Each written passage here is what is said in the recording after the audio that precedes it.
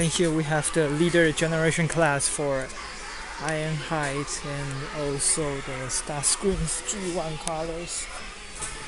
I think Ironhide, everything's the same.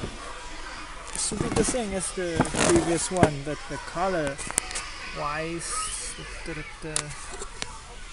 yeah, it's very close to the G1, yeah. Well, yeah, if you want the size. And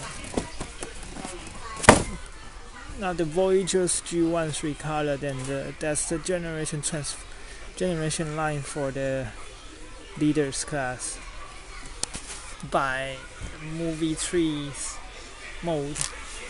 And also their nutship is it's more than 70 US or Canadian dollars, man.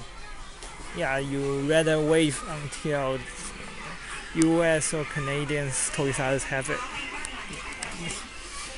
I don't think you can win anything in Chinese Toys R Us. I don't think it's cheaper.